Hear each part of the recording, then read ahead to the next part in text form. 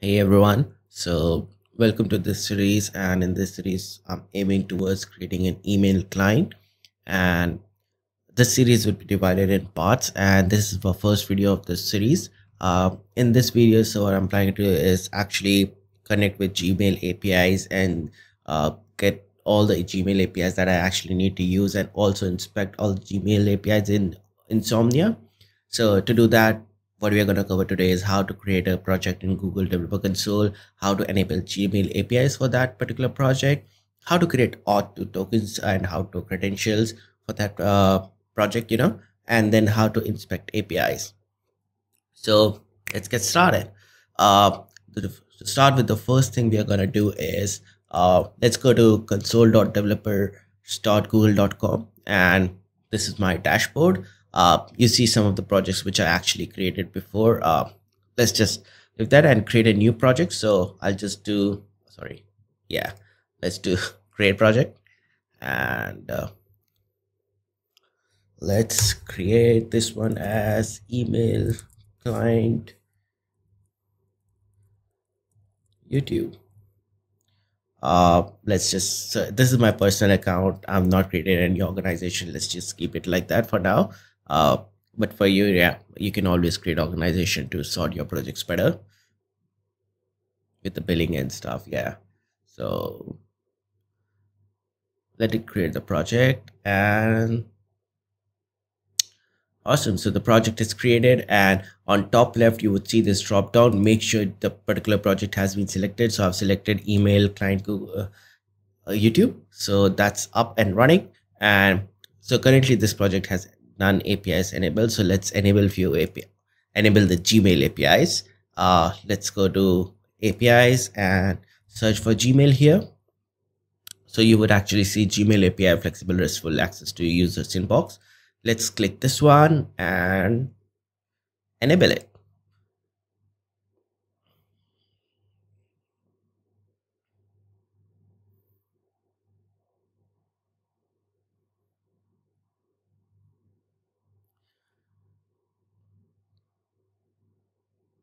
So now once the API is enabled, you would actually see that API stuff here.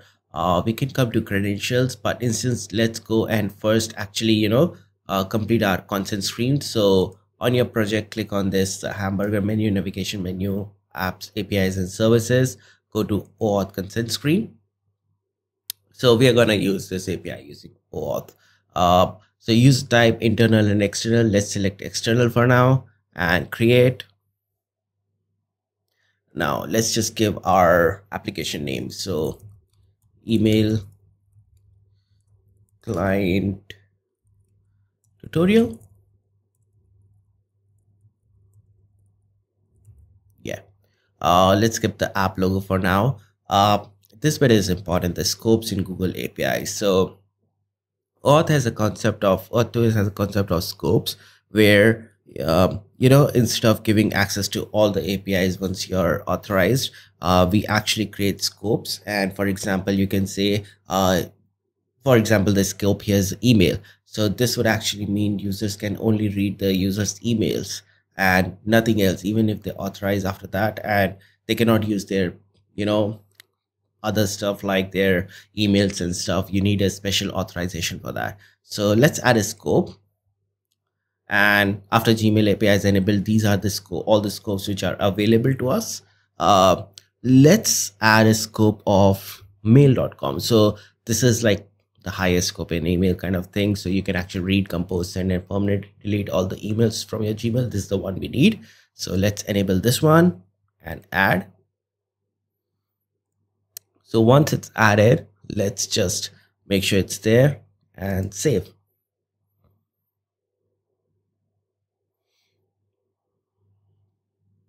So once it's saved, we are all set. Now let's go to credentials. So in case of OAuth, so there's a concept of a client, resource owner. Resource owner is the users actually using the app. Client would be us, our application, and resource server would be the Google, since it hosts all the information, and even authorization server is by Google. So let's go ahead and create some credentials using which we would actually authenticate our client, and users would actually give authorization to certain scopes for our client. So let's create client credentials, auth client ID, application type, web application. Let's just give this name Insomnia client. So authorized redirect URL is very important. So the way it works is when we ask user to log in or authenticate, they would be redirected to the Google's authorization screen where they would actually allow scopes. And once they allow scopes, Google would actually redirect us back to our application URL with the access token. So or authorization grant token, sorry. So that's really important. So since we don't have anything yet, let's just add here HTTPS example. Oh, let's do local host 8080 for now and create. So it's created. This is our client ID and this is the client secret. Let's just take a note of it.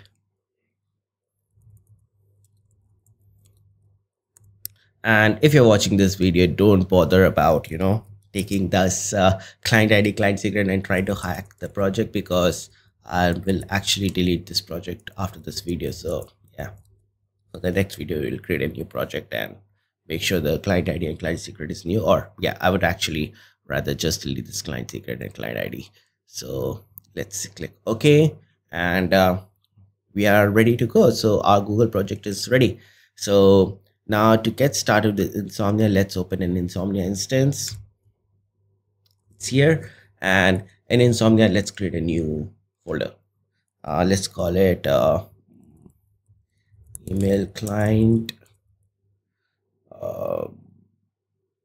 app. Yeah, whatever. Cool.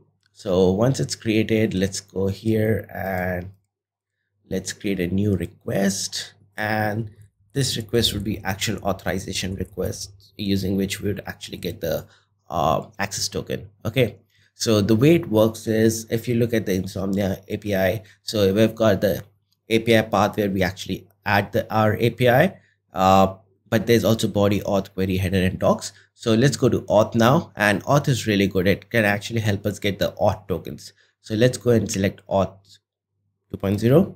So authorization URL.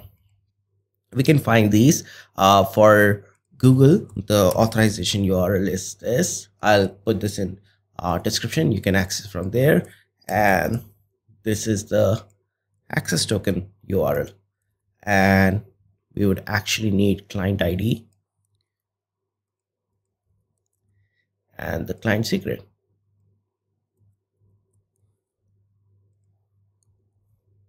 And we would need to give the redirect URL. We want this API we want this to be redirected to, and we need to make sure this is actually authorized redirect URL in the consent screen we just configured a couple of minutes ago. And scope. So scope is an important one. So whenever we are authorizing, we don't get access to all the scopes. We actually need to define what all scopes we are asking access to. And in this case, the request of scope is actually a string with space separated scopes. So let's go back here and let's keep them side by side. So scopes. So now if we go to our consent screen and look at all the scopes we asked for, I'll just go here. I was the email scope which I need. So let's get this one. So this is the scope we need. And what would actually happen if you want more resources, you would just space separate and try what are the other scopes you need. So that's all, and we have it ready. Now if we click on fetch token,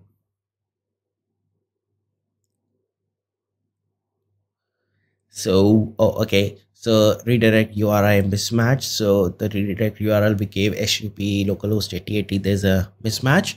Let's close it and go to our credentials, open our credentials, and okay, I gave HTTPS localhost. Let's just make it HTTP and save. Perfect. let's fetch the tokens now. So I actually came to the this OAuth screen from Google. Let's select this account as my user account, redirecting. So these are all the permission it's allowed. So this is the app name, email client tutorial, read, compose, permit, delete all the emails from Gmail, associate your personal phone with Google and your email address. So these are the scopes I asked. I'll just allow. Awesome. Sorry about that. So we have got this access token, and this access token actually contains all the information we need to actually, get the user details. So for this user, so Insomnia has a really good concept of environments where you can actually create, credentials and stuff. So I've created a new environment called new email client so that, the other credentials are not shown. Let's go here. I need to actually add. So new email client, and let's add the access token here.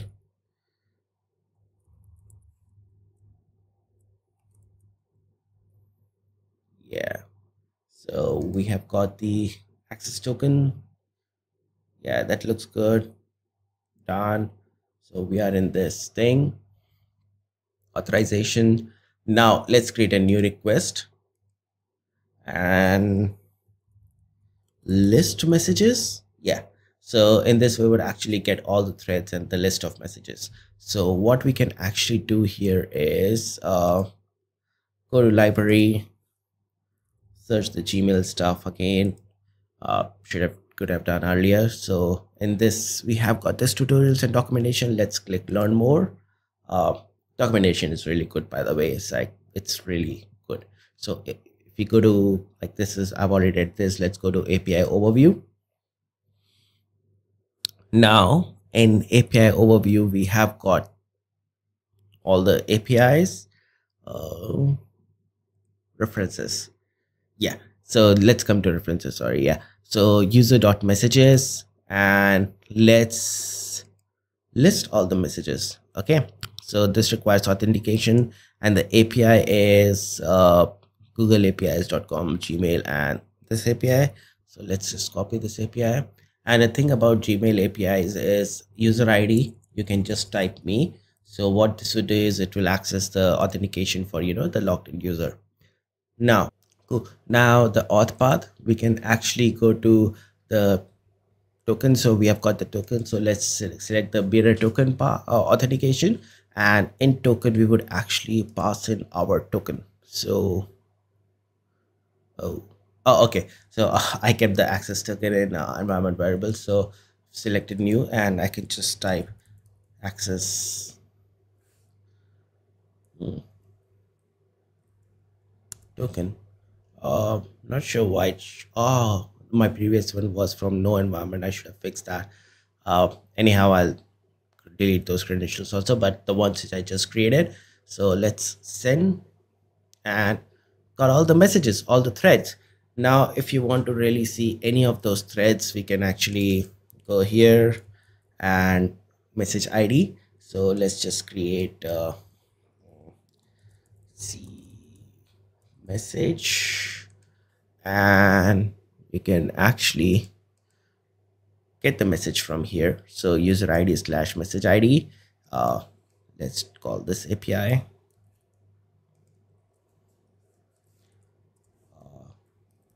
Let's keep user ID as me, and let's look at my last email.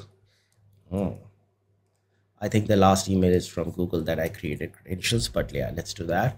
So this thing again, auth would be the bearer token, and in here we would actually give the access token, the one which we just created, and send. So we've got the whole email here, the whole response from the email, and so it's base 64 encrypted. And one of the things we can actually see here is, so body, let's just grab this one, base 64decode.org, get this, decode, and copy the HTML which is there, and we can actually go to JS fiddle. Yeah, uh, JS fiddle for JavaScript, but yeah, it has HTML also. So let's just push HTML out there and paste. So yeah, so this is a email I got, the last one, which was grant and email and check activity. So yeah, we have seen how to access Gmail APIs, and it looks good. Cool. So yeah, in the next tutorial we would actually see how to configure this with a node client, node server, using passport.js, how to actually create sessions, and so that on server we can read and we can uh, give our own features, like sorting the emails with some logic. I want to say AI, machine learning kind of stuff, but maybe not that, but more like our own features, so that people are actually using our email client. So let's catch you up in the next tutorial. See ya. Bye.